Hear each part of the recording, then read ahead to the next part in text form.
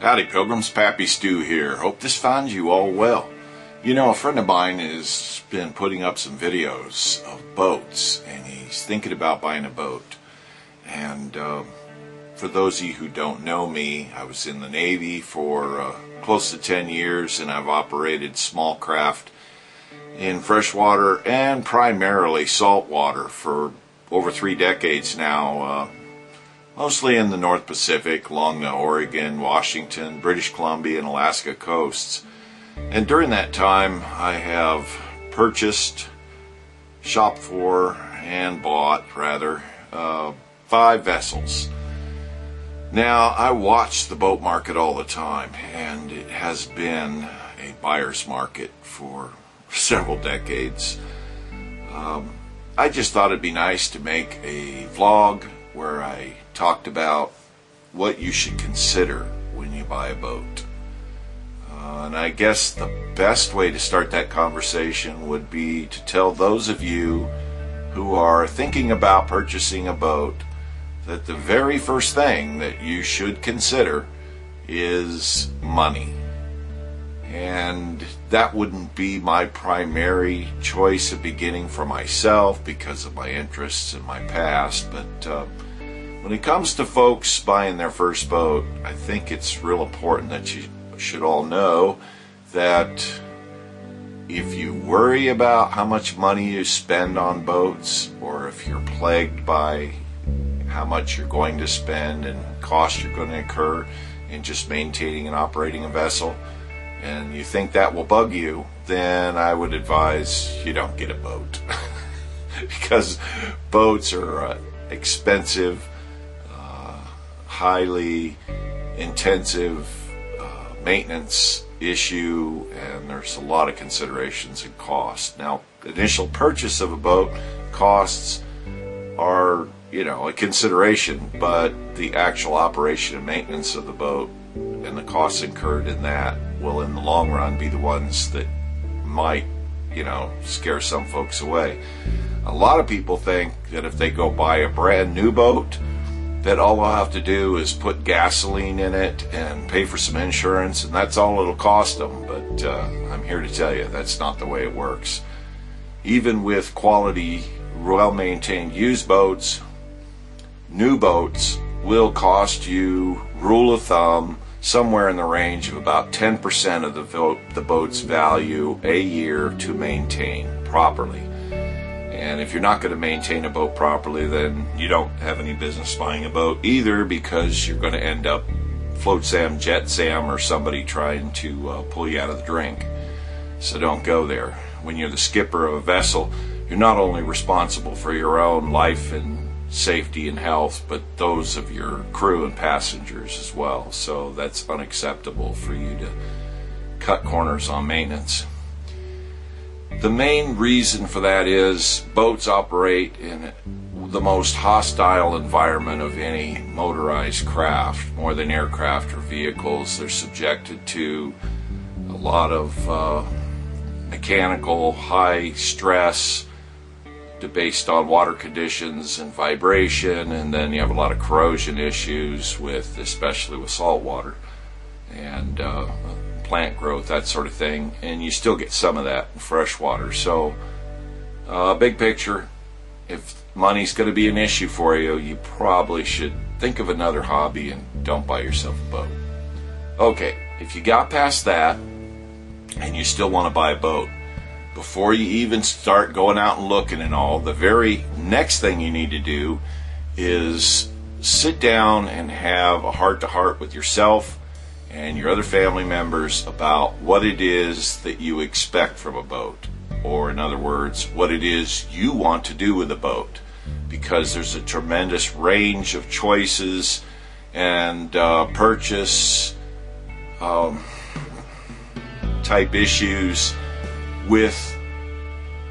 or centered around specifically what it is you want to do. If you want to just cruise, short range day trips, or cruise long range.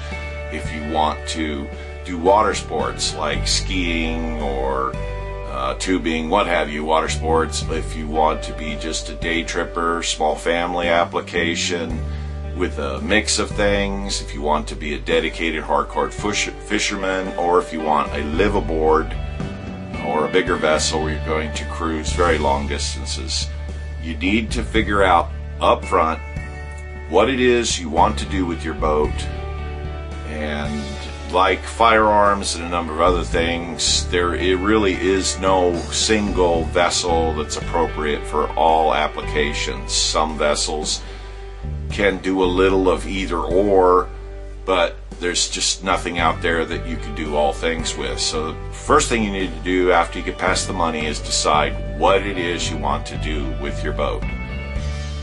Okay, so once you've done that and you've really got a good idea what it is your expectations are, those of your own and of the other family members, because if they're not happy, especially a spouse, with your choices, then I guarantee you won't be happy. They'll make sure of that. So get that straight in your head. Then, before you do any more shopping or anything else, the next step is to sit down and make yourself a list. And you need to, based on what it is you're going to do with the boat, you decide you think you want to do, make a list of the features that you want in a boat from your highest priority to your lowest priority. And this list should be rather detailed. And I'll explain how you use that list in a little bit. So you may start off with you want a certain size boat, you want a certain length based on what it is you're doing. Then you're going to have a decision about what hull type you want, whether you want displacement or planing hull, whether you want fiberglass, wood, steel, aluminum, what type of hull you want. Then what kind of power you want, whether you want inboard, outboard, outboards, or sail, based on, once again, what it is you intend to do with your boat. Then you need to go on with your list with certain features like what type of amenities you want in your boat, what type of hotel services you want in your boat. You know, do you want kitchens? Do you want heads? Do you want things centered around skiing, things centered around fishing, etc. And you need to put them in the order of what's the most important down to what's the least important. You know, and the list can include things like what type of electronics you're expecting to get in the boat, what type of entertainment systems you're going to get in the boat, and then mechanical systems like what type of anchoring system, davits, you know, how the boat's going to be fitted. So you make that list. Like I said, you could go out and buy new and you could spec everything you want in a boat.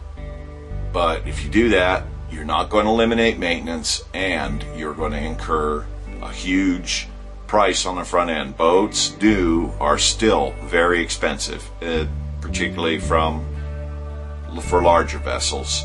Now, the maintenance issue, if you buy a dinghy with oars or a canoe with oars, is obviously going to be minimal. But if you get any type of vessel that has multiple systems aboard for multiple functions, then you're going to have maintenance, especially in a saltwater environment or a high vibration, high slamming, high mechanical stress environment. Okay, so you've made your list.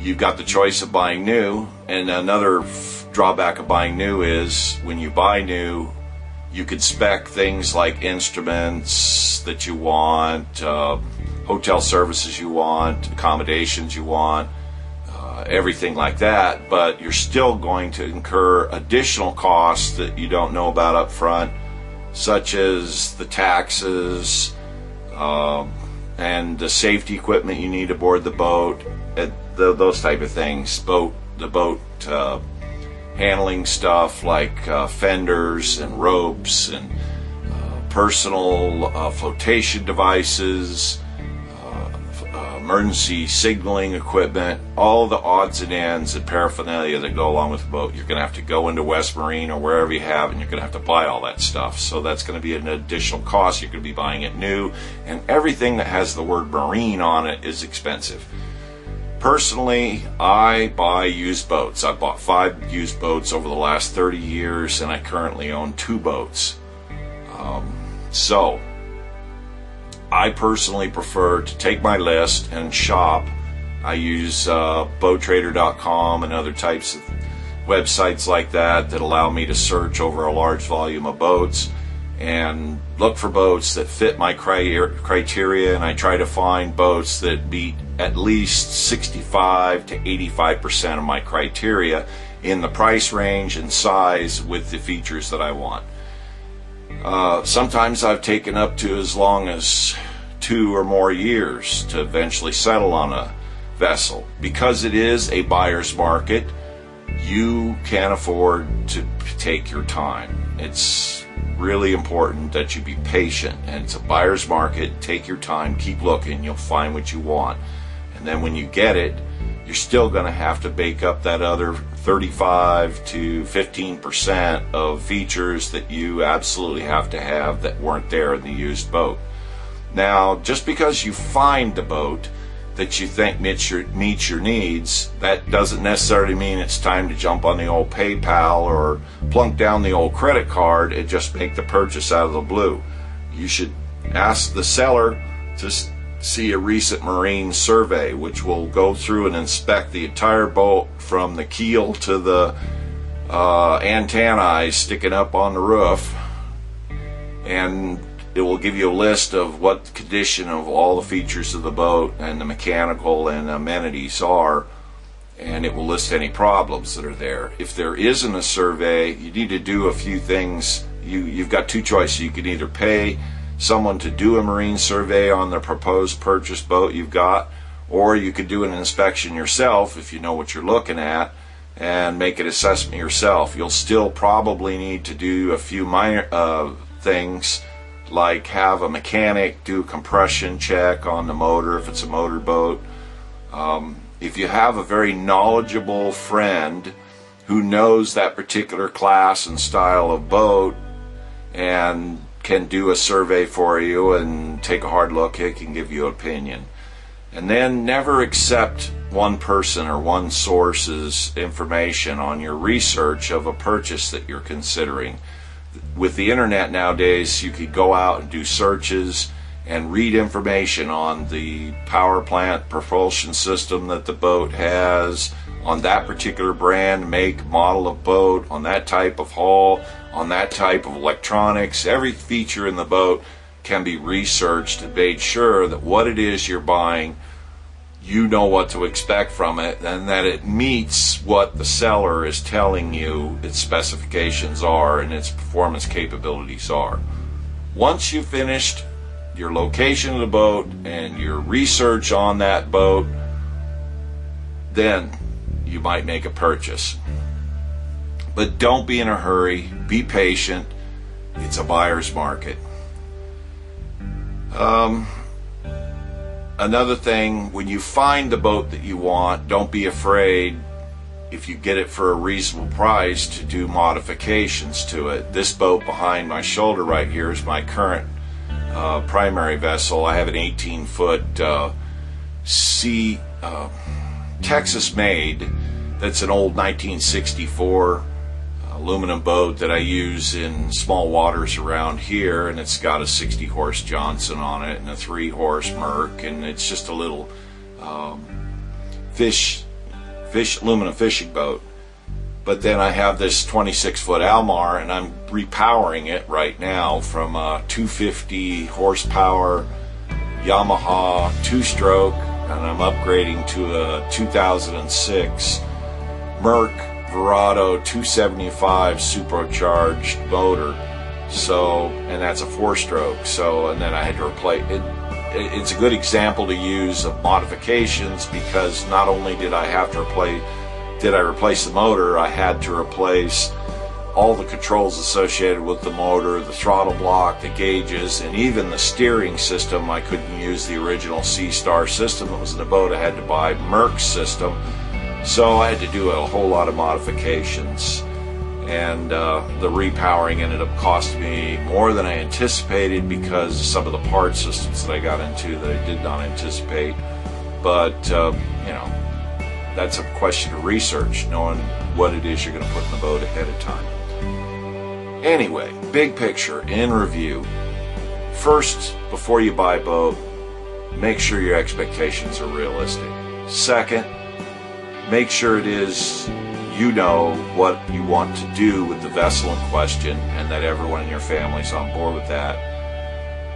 Third, make yourself a list and make it as detailed as possible with your biggest priorities at the top and your lowest priorities at the bottom. And then lastly, don't forget to do as much research as possible on the vessels you identify, and be patient. It's a buyer's market. You'll eventually find what you want in a price range you're willing to pay that meets your needs. And then make sure that you take a boater, if you're a complete novice, take a boater safety class, learn how to go out wherever it is you're going, and make sure that you boat safely. In the waters that I operate in the North Pacific, you don't get second chances. If you make a mistake, if you don't maintain your boat properly, they find your vessel floating. So, number one consideration once you're out there is know what you're doing, know how to operate your vessel safely, and take the proper precautions before you go out, notifying people, telling people where you're going to be, making sure the boat's maintained, etc. I hope this video was helpful to those of you that are looking for a vessel or thinking about buying a boat. And if you do, in fact, end up on the water, I hope that it's an enjoyable experience and that you come back safely every time.